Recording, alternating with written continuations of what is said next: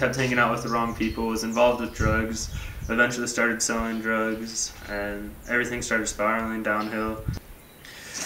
I didn't recognize my life was unmanageable until actually the night before I came here, and I'd been up till about 5 a.m. or 5:30 a.m.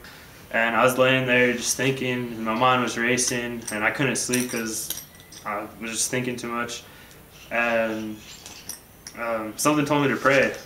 I prayed to God, asking God to help me and get me away from everything that I was going through and get me away from drugs, get me away from the people I was hanging out with. 30 minutes later, juvenile transport came in my room and handcuffed me and brought me to Arivaca Boys Ranch.